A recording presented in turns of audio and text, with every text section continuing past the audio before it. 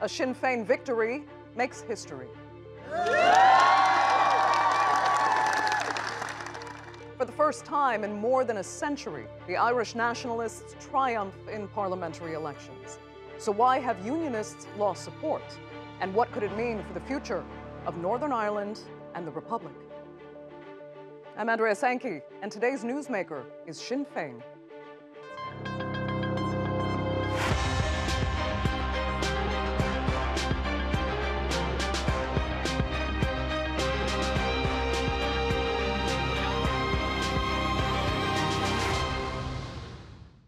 Well, it was described as a defining moment for Belfast. Sinn Fein has for decades pushed for a unified Ireland.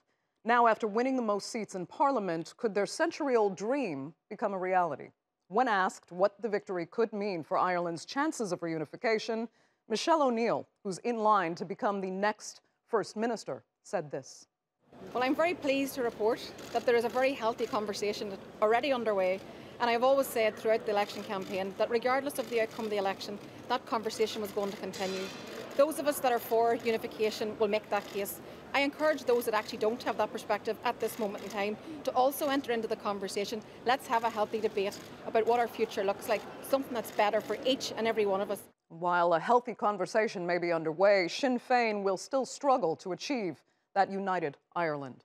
Despite winning a majority in Parliament, they will still have to share power with the Democratic Unionists. And the two have vastly different visions for Northern Ireland. Sinn Fein wants unification. The DUP wants to remain a constituent country of the United Kingdom. And that's just one obstacle among many. As Democrats, the DUP, but also the British government, must accept and respect the democratic outcome of this election. Brinkmanship will not be tolerated where the north of Ireland becomes collateral damage in a game of chicken with the European Commission. The responsibility for finding solutions to the protocol to make its smooth implementation lie with Boris Johnson and the EU. But make no mistake, we and our business community here will not be held to ransom. Sinn Fein was well aware they'd be facing major challenges after this election. Before exploring those, let's first take a look at some key moments in the party's history. In 1905, Sinn Fein was founded. The party gained prominence in 1916 when its members were heavily involved in the Easter Rebellion. That's when Irish Republicans staged an armed insurrection against British rule in Ireland, which gave way to the Irish War of Independence. Now, in 1921, the war came to an end after Sinn Fein negotiated the Anglo-Irish Treaty with the British government. The deal led to the creation of Northern Ireland, separate from the Irish Republic. But later came the Troubles, a 3-decade-long period of sectarian violence starting in 1968. The Northern Ireland Civil Rights Association held a protest in Derry claiming discrimination against nationalists. Police used excessive force to break up the march, provoking a spate of serious violence. In 1998, the Troubles finally came to an end after the Unionists and Nationalists signed the Good Friday Agreement. But then Brexit happened, and fears of renewed unrest rose again. Northern Ireland is the only part of the UK that shares a border with an EU nation. Now, before Brexit, they shared the same trade rules, but when the UK left the EU, those rules changed. To address that, the controversial Northern Ireland Protocol was introduced. To avoid a hard border between Northern Ireland and the Republic, goods would not be checked at the Irish land border, but instead at a new border in the Irish Sea between Northern Ireland and Great Britain. That's something unionists say undermines Northern Ireland's place in the UK. And now, after signing off on that protocol, Boris Johnson's government is looking at ways to change it or even back out. I am clear. We will nominate to the executive as soon as the government takes decisive action to deal with the protocol. The man with the stopwatch is Brandon Lewis. The people who can deliver the change are Boris Johnson and the government. We are very clear about that. Frankly, the sooner they do it, the sooner we can get things properly functioning again here at Stormont. That is what I want. Well, joining me now to discuss how Sinn Fein got here and the future of Northern Ireland are from Dublin. Niall O Donnghaile. He is a Sinn Fein senator and former mayor of Belfast. Also from Dublin is Northern Irish journalist and broadcaster Susan McKay. And from London, Denis MacShane, the former UK Minister for Europe. Thanks all so much for being with us. Susan, I'm going to start with you. If you can sum up the progression of how Sinn Fein got to this point, starting mostly from the Brexit vote, because many argue prior to that, this win could have been impossible. Yes, I think that the Brexit has very, very deeply destabilised the Good Friday Agreement. And that has led to a lot of people feeling that Northern Ireland is pretty much being disregarded within the UK because there was a substantial majority of people in Northern Ireland voted to remain in the EU, but that was obviously not counted. We were taken out of the EU. And I think that made a lot of people think, well, there is a route back into the UK, or into Europe, which is by way of being part of a united Ireland. So that turned a certain corner for people. And also, I think just the general behaviour of the British government in favouring the DUP over all of the other parties in Northern Ireland created an atmosphere where people felt, this form of democracy is just not working for people, and that has obviously made people gravitate towards Sinn Fein. But also demographically, the nationalist community is growing, and more people are obviously turning to Sinn Fein because they no longer see any point in voting for the smaller parties. The same thing has happened on the unionist side, where you see people, instead of voting for the smaller unionist parties, have been voting just for the DUP, the Democratic Unionist Party. So it's come down to being very much the Republican Party, the Unionist Party, and then we now, with this election, see the interesting involvement of the other party, which is the Alliance Party. Your viewers may know that under the Good Friday Agreement, parties in Northern Ireland have to designate as either being nationalist, unionist or other. And Sinn Fein obviously is nationalist, the DUP is unionist, and Alliance constitutes as other. So we've now got these three big parties with the other parties very far behind them.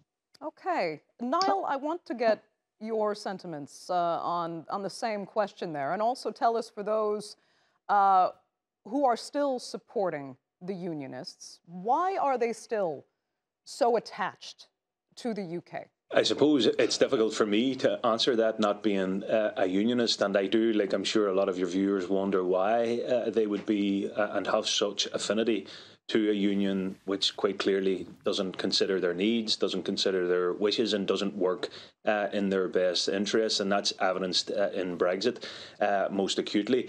And I mean, it's also, as Susan rightly pointed out, the reality that a majority of people in the north of Ireland voted to remain in the EU. And at the heart of the Good Friday Agreement, which was an international peace accord, which was a compromise and which involved international players, including the EU, at the heart of that agreement was the issue of consent. The reality is that no one has consented to Brexit here in Ireland. So it has changed the political dynamic. It has changed the electoral dynamic, as we have seen in the course of last week. And I think there is an increasing number of people within the unionist community who feel maybe more detached from their affinity with Britain than they would have 5, 10, 15 years ago. And it's, I suppose, most represented in the form of Brexit. They didn't want to leave the EU. They have been taken out of the EU against their will in the same way that I, as an Irish and EU citizen, have, and they have lost a whole swathe of entitlements and rights and protections that would have been afforded to them. So, again, as Susan has said, the uniqueness and the great strength of the Good Friday Agreement is that it affords us a pathway back to the European Union, and that has been made clear by the EU Council, that under the terms of the Good Friday Agreement, a reunified Ireland would re-enter as a full member of the European Union. So people within unionism may not be, coming out as strong Irish Republicans in the way that I am, but nevertheless they value their European citizenship, they value what the EU gives to them, and they resent the fact that the British government not only have taken them out of the EU against their will, but have made such a flaming disaster in doing so. There is a progression, as I said earlier here, that's been moving this way, especially since the Brexit vote. But there are certain institutions, Niall, I'll stay with you on this, that some Northern Irish unionists still hold very dear. The NHS, for example. It might sound trivial somewhat on the larger scale, but these are British institutions that they didn't ever want to split from, because they don't feel that the Republic of Ireland can give them the same kinds of historical services that the UK has long provided. Do you think that still factors in today? Well, I want to say in the first instance that I also hold the NHS very dear. I value it. I have availed of it all my life, and it's something that I think going forward in the discussions around planning and preparing for a new Ireland, a reunified Ireland, that our health service, our education service, our justice system, our housing system, all of these issues need to be on the table. It can't be about simply bolting two states onto each other. I think we have to reimagine Ireland.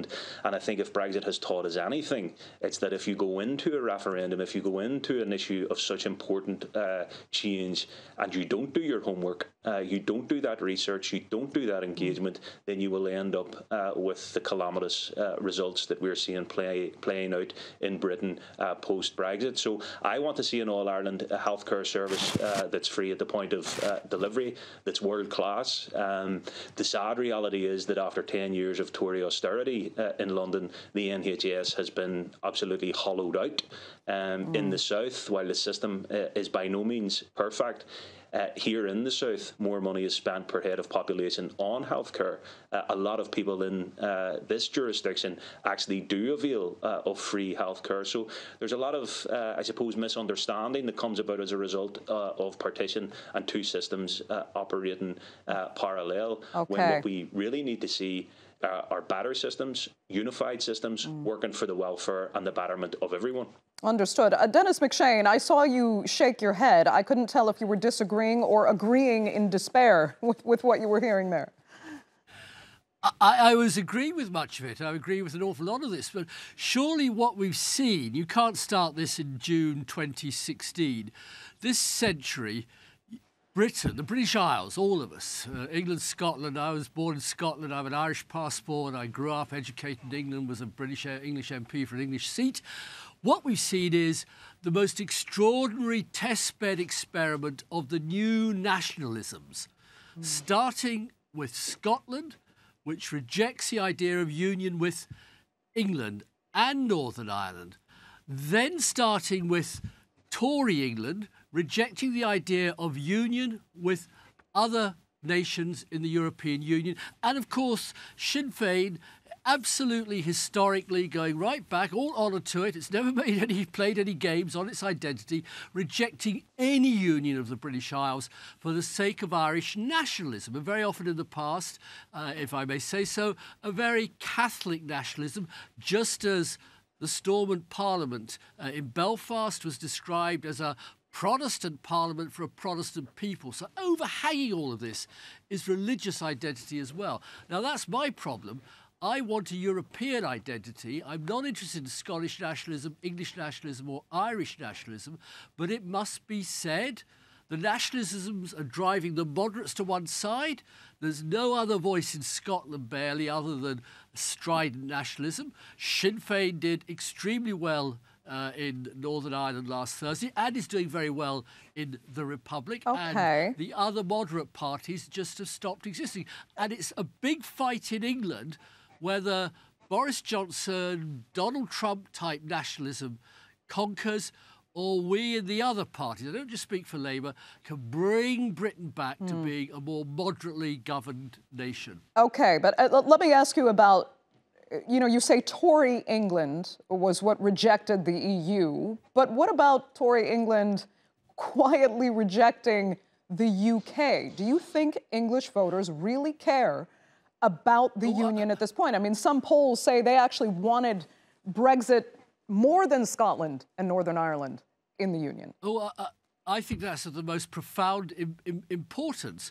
And Boris Johnson's Platinum Jubilee gift to Her Majesty may well be, sorry, ma'am, I'm going to disunite your United Kingdom. It's extremely dangerous territory we're all in, but because England first, then the UK, then Great Britain, has been a very stable, settled state for centuries, people don't understand the deep undercurrents that are going on. But you're absolutely right. Often enough, you will find, and there are people on the left who say it as well. Well, who cares about Northern Ireland? For God's sake, look at them. They've never been able to live with. Let them go into the Republic. Let them mess each other up.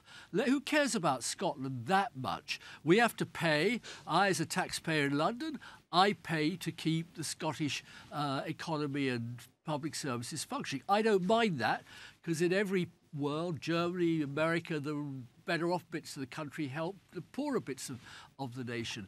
Okay. But indeed, Brexit is it's a one thing that we don't like discussing in London. The BBC won't discuss it, the main papers won't discuss it, but Brexit is changing, not has changed, is changing everything, not the least the current crisis, this insane idea when Europe and England and Ireland and the United States are all uniting to stand up against Putin's aggression. The English Prime Minister is saying to the United States and Europe, drop dead, I'm prepared to rip up the Good Friday Agreement and rip up the treaty between Britain and the European Union, again, for the sake of national identity, in this case, as expressed by the DUP. Okay. Susan, I want to get your thoughts on that, especially the issue of national identity. And if you can speak to, the role that it's playing across the Republic and Northern Ireland. There used to be a much strong... Go ahead. I'd say that there's a huge difference between the nationalisms which exist in Scotland and Ireland and the very shrill, very strident English nationalism which is driving this current government, which is actually leading to the breakup of the United Kingdom. But I think that I think it's a mistake for Denis to say that the British government, is doing what it's doing in the interests of the national identity of the DUP. I think the DUP would like to think that, but I think actually what the British government is doing is using the DUP as a proxy in its own battle with the EU. It suits the British government to say, well, look, we're protecting the Good Friday Agreement. You're running rampage through it with the protocol. That isn't actually the view of most of the parties in Northern Ireland which actually support the Good Friday Agreement. It's important to say that the DUP is highly ambivalent about the Good Friday Agreement. Jeffrey Donaldson himself left a pro-agreement party to join the DUP when it was anti-agreement, and he's recently aligned himself with a lot of extremely anti-Good Friday Agreement unionists. So I think what's going on is not necessarily what both the DUP and the British government are saying it is.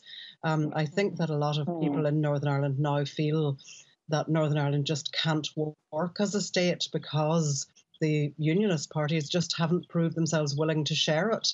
And I think that goes for a lot of people who have also joined the Alliance Party, which doesn't take a position on the national question as it's known in Ireland. I think that there are people there who are open to the idea of remaining in the UK, but also open to the idea of joining a united Ireland. Niall, if I can move on with you to kind of a related thread, there are those who downplay Sinn Féin's victory, even comparing it to Scottish nationalists that are in power, saying that okay, they've been there for quite a while now, and nothing's actually fundamentally changed in Scotland. But do you think they're ignoring the progression and the fact that history has now shown how quickly change can come, as it did in the case of Brexit? Well, I do think change can come, and change in our own instance here in Ireland is provided for in the Good Friday Agreement. I mean, the Good Friday Agreement and the British and Irish governments have signed up to this. They're co-guarantors of this, and the agreement has now more than come of age, almost 25 years after 1998.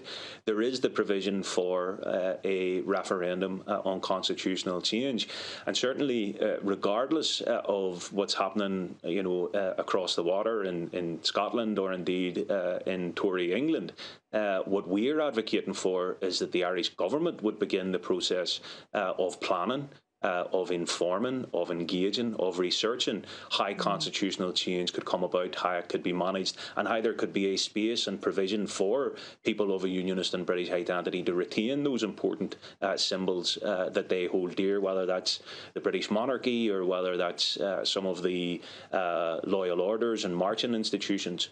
So the debate is live. The debate is perhaps being drowned out to an international audience because of what's happening around Brexit and the protocol, but certainly here in Ireland, north and south, there is a live debate involving academia, involving politics, involving civic society and the trade union movement about our constitutional change and planning for a united Ireland. So that debate needs a home, and we certainly in Sinn Fein are advocating that the Irish government would convene a citizens' assembly, a forum for that debate, for that research, so we can navigate in a sensible, in a responsible, in a leaderly way for that constitutional change when it comes about. Right. You've stressed a few times now that the Good Friday Agreement does provide for this, potentially just in the form of a referendum.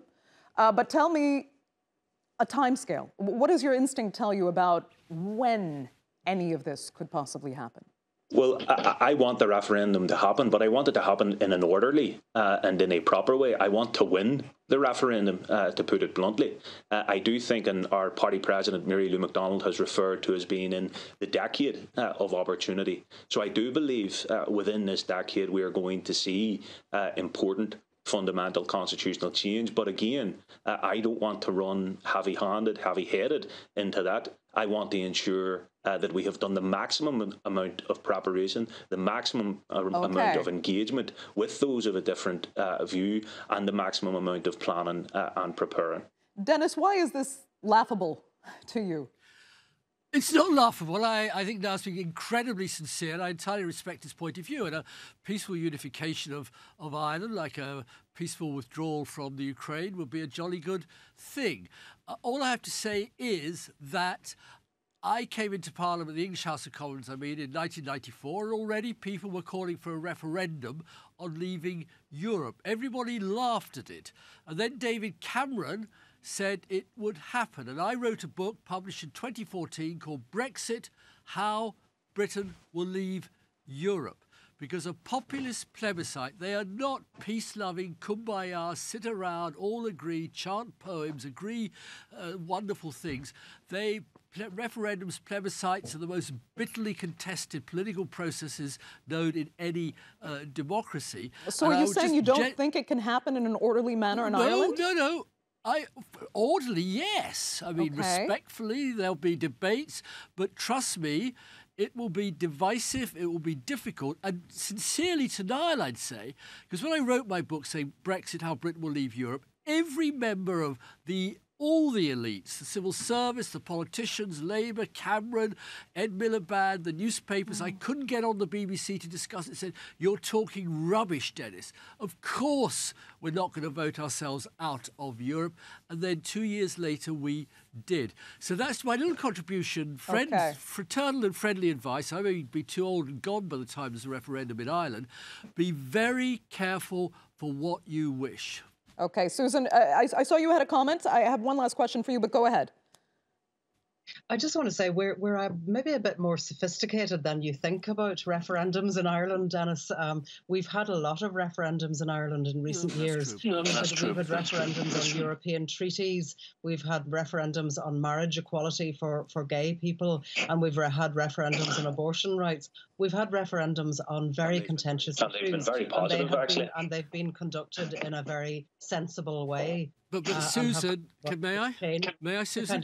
Sorry, may I just say, on some of the treaty referendums, you've had to vote twice, and you won't get a second vote. It's either unity with the North, which I would vote for, or it's a rejection of that. And you can't come back as you did on at least two of the previous treaties and have a second bite at the cherry. I fought for a second referendum in England, but I knew in my heart of hearts it wasn't going to happen. Again, this is just English experience. Well, I think that Niall already said, we've watched the disaster that Britain made of Brexit.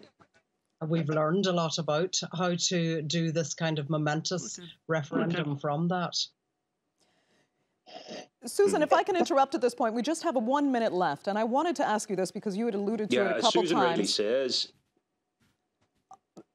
Very quickly, Susan, if I can stick with you, just how much social movements that you referred to have changed the tide here? LGBTQ rights, women's rights. You know, the Republic of Ireland really is no longer the Catholic state that it used to be.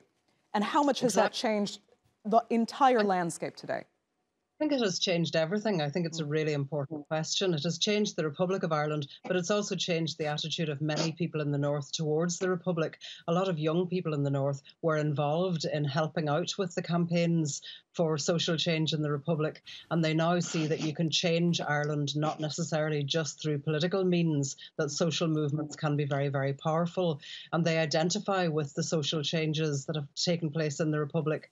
And I think that in many ways, many people have already broken down the border. They're already working on a cross-border basis on bringing about change in Ireland, and that is really, really important. And that is key, you are right. Susan McKay, you're going to have to get the last word there because we are completely out of time for this edition of the Newsmakers. I'd like to thank Niall O Donnghaile and Denis MacShane as well for being with us, and our viewers, of course. Remember, you can subscribe to our YouTube channel. Please do. I'm Andrea Sankey, and we'll see you next time.